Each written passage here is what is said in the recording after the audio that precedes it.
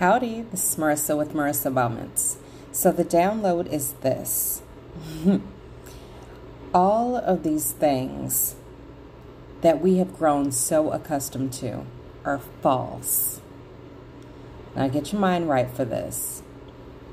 Everything that we have come to know, everything that we have been programmed by, everything that we have defined ourselves by is man-made.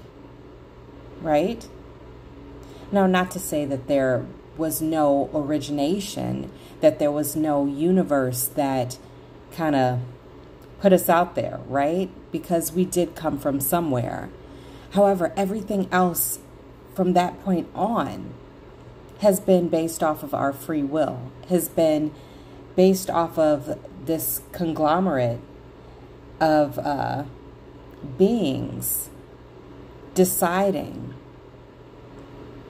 who we are, what we should do, what we should say, what we should look like, how we should carry ourselves, what we should know, what we shouldn't know. All of these things have been architected and created by man.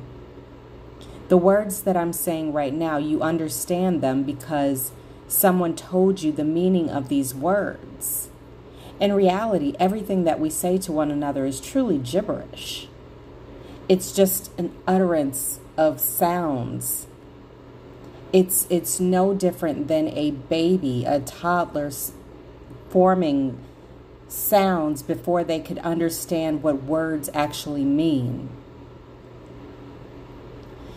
That is why when we go to different countries that speak a foreign tongue from what we are accustomed to, we can't understand one another.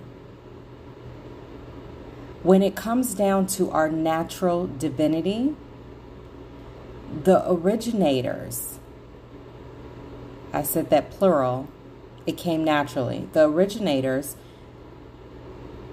had us under one unified tongue. Everything that we know, everything that we define ourselves by is false. And I say all of that to say this. That is how and why you're able to create your own existence and your own reality. Because everything else is man-made anyway. So why not be the own God or goddess within your life? And you define and you decide.